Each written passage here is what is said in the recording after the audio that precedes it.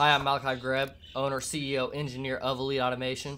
Today I wanted to bring you another video on how to get a job within the industry, or if you already have a job in the industry. I kind of want to target like college students because I feel like they're definitely not thinking on this level. So this is for you guys. Now, I've made some videos in the past that are relevant to getting a job in the industry or getting started in the industry. And this kind of ties along with that into a little video series. We may create a playlist for like job type of videos and whatnot. So when somebody's going through school, obviously they're going to school and they're anticipating whenever they graduate college that they're going to go into the field and get a job.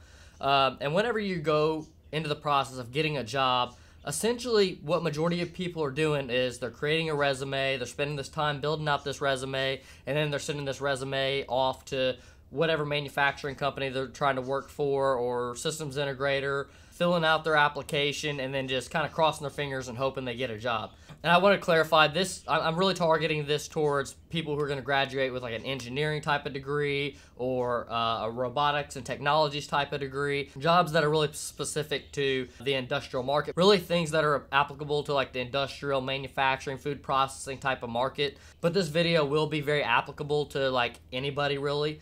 But I just kind of will be talking a lot about our industry and what's going on in our industry and just be industry specific in a sense. So if you're sending out your resume and you're just crossing your fingers, you're kind of doing things all wrong. Given like it's worked for people and tons of people do it, but I can guarantee you there's a 110% better approach. And the thing that I want to present to you is to market yourself, and specifically market yourself through LinkedIn.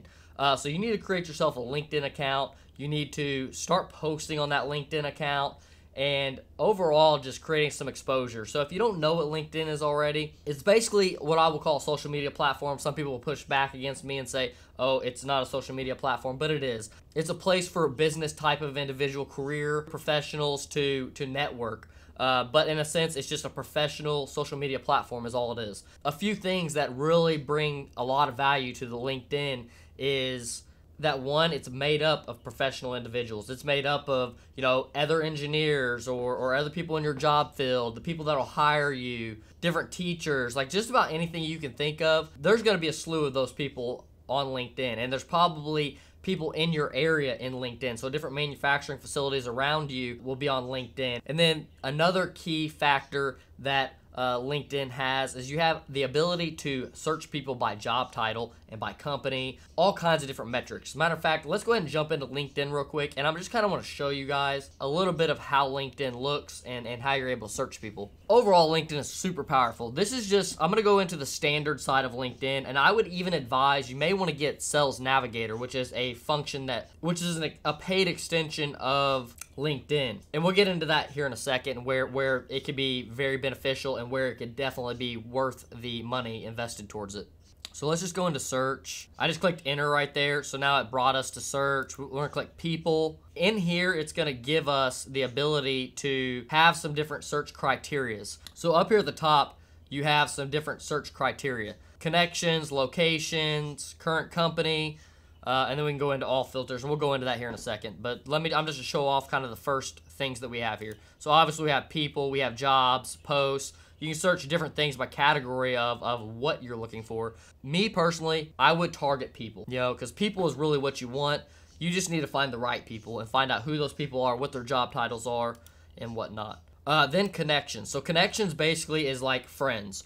So if it's a first degree connection, basically you're saying you are already friends with that individual. If it's a second degree connection, that's a friend of a friend. And then a third degree connection is a friend of a friend of a friend.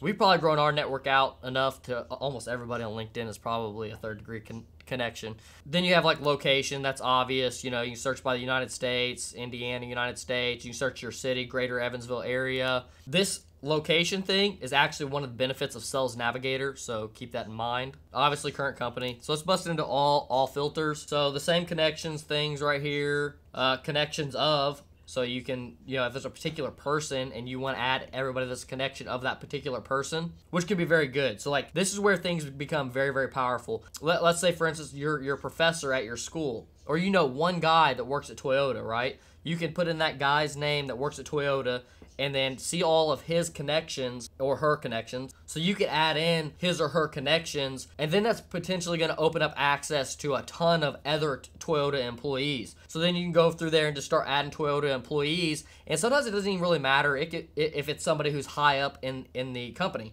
It could be somebody who's just a line worker, but being that you added that connection, that gives you the ability to maybe that person is connected with somebody that's higher up. So it just starts expanding your capabilities of who you're able to connect with.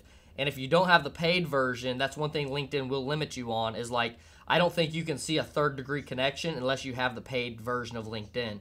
I think they only allow you to have first and second degree connections, and they also limit how many people you can add. So I would almost literally add as many people as you potentially could. Current company, past company, school, industry, industrial automation, cool. They are updating this all the time. Like, I don't even think industrial automation was a thing on here like last year. Their language, if they're open to work or not, things like that.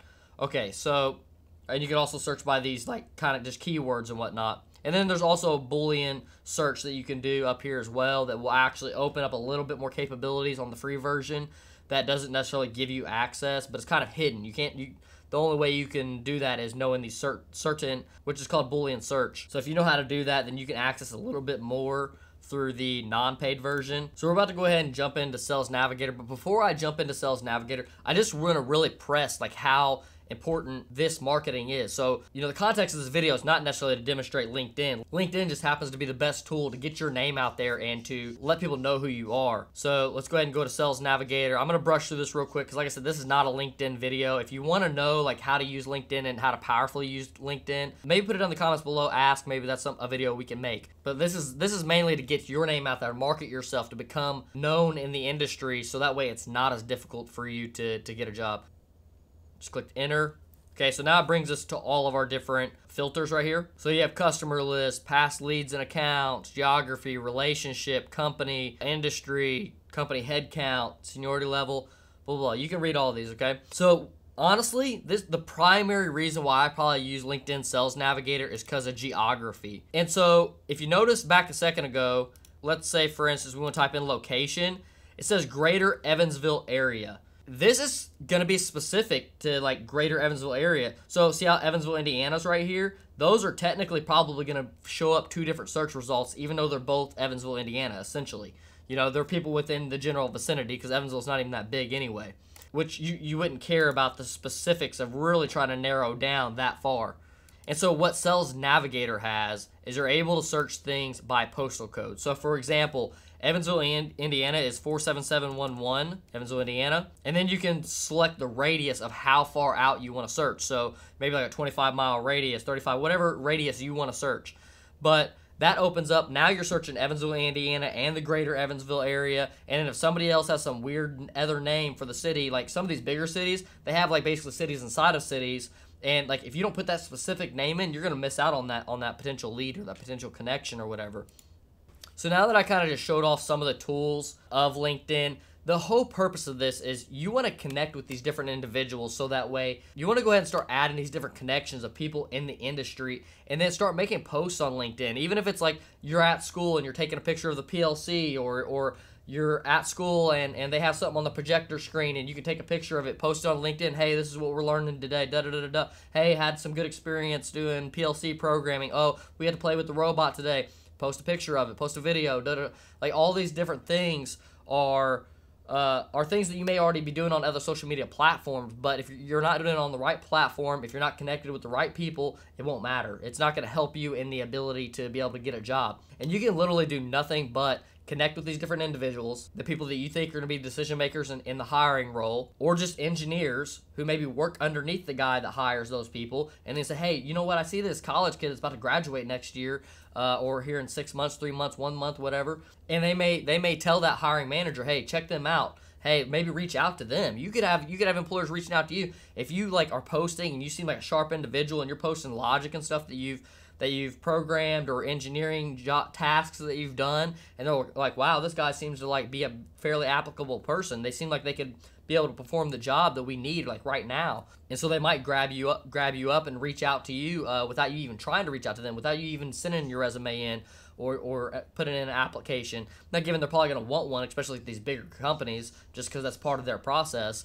And then this opens up the next opportunity of these companies that are not bigger companies and these companies that don't care. They may hire you without a resume or an application. They're like, dude, I see what you got here. I'll literally look at your LinkedIn, not look at your resume, and hire you.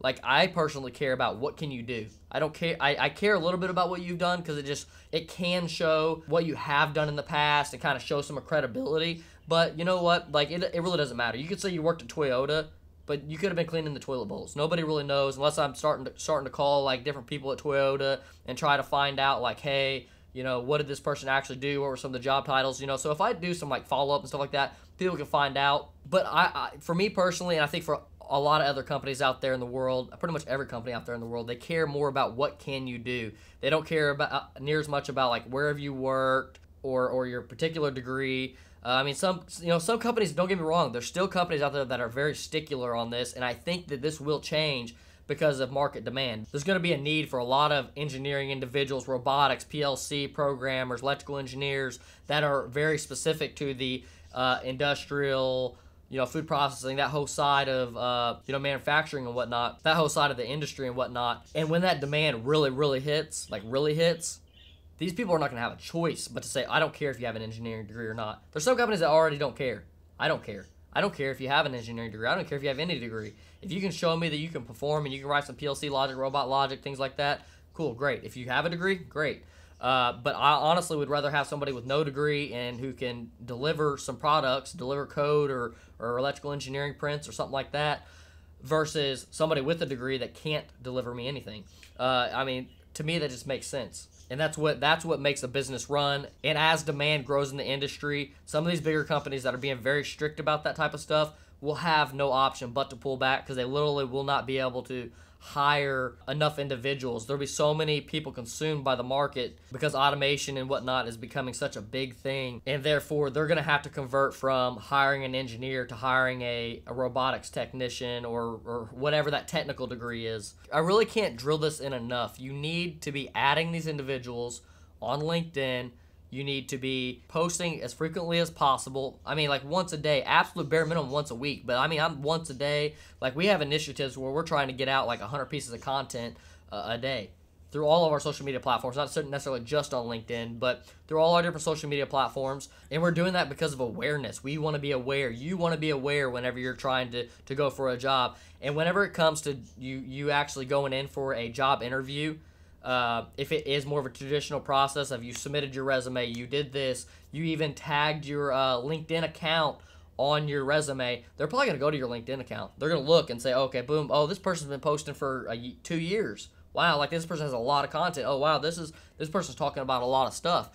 And another thing that is a dynamic that really isn't being talked about a lot in industry is every employee needs to start becoming a marketer of the company that they're working for.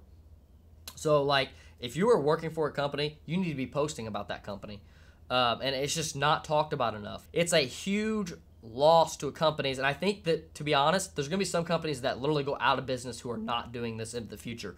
Because marketing is becoming such a big thing and social media is becoming such a big thing. I don't know if it's you get paid $1 more an hour to make a LinkedIn post every day.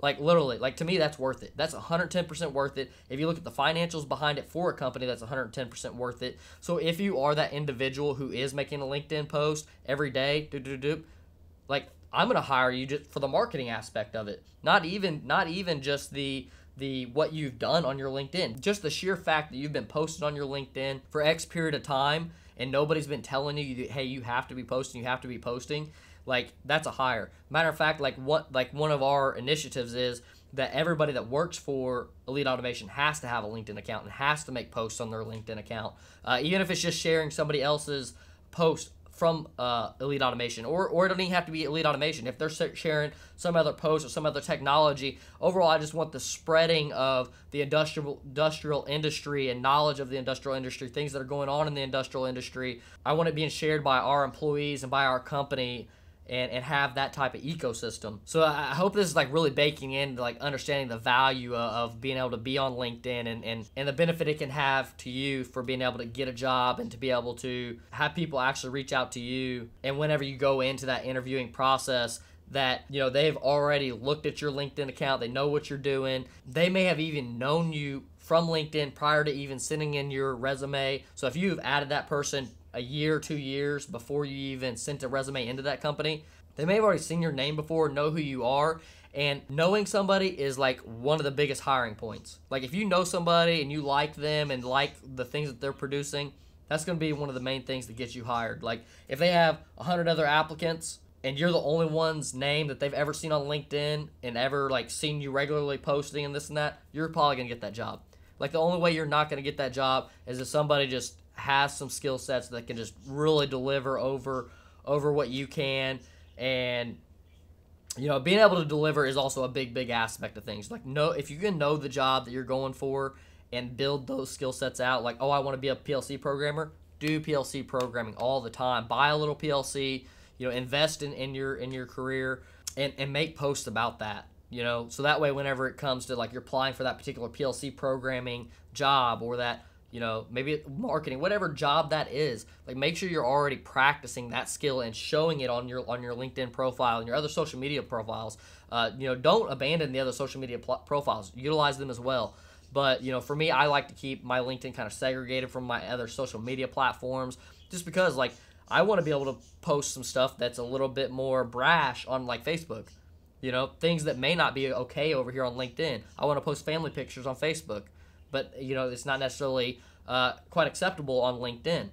All right, guys, I hope I ran it on enough. Let me know in the comments below if you already have a LinkedIn, if you're going to start a LinkedIn now. I really want to see people get their LinkedIn. Put your LinkedIn comments below. I'll check you out. I'll probably add you. But yeah, hopefully I'll see you around on LinkedIn. Hopefully I'll see you around on these videos. By the way, contact information will be at the end of this video. If you're interested in a job with Elite Automation or if you know anybody who would like to utilize our services, we are a systems integrator. We integrate robotic cells and whatnot. We have another video somewhere on our YouTube channel that'll be discussing what it is that we do, the services we offer, and whatnot. So that might be in the description below. Maybe we'll start putting that in all of our descriptions. Catch you all on the next one. Thank you for sticking around.